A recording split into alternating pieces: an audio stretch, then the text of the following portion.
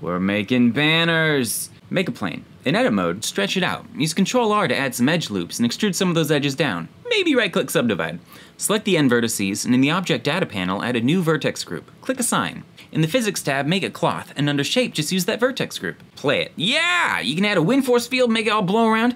Do the same thing, but it's triangles. Assign those vertexes, make it cloth, yes! Put vegetables on it. And obviously, if you just assign one edge, you got a flag. Come get your peaches! Do it without a banner, and well, that's just a rope. Select those same vertices and hit Ctrl-H, hook to new object. Now you can kind of control it.